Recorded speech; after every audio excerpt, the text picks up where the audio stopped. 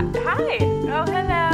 Hi, I'm Dr. Fiona Wallace. Well, I know who you are. Yes, because I don't think, do you have an appointment? I don't. No, I have been calling you. I'm your neighbor, Grace, and it's so nice to meet you. I've been calling you and calling you. You have? Now, I'm the one who sent the edible arrangement. Oh, that was you. Yes. I knocked and you didn't answer, and I peeked in the window, nothing, so I thought I thought it was a religious organization because it just said, it was just Grace. So I thought it was someone, I don't know, wishing me grace.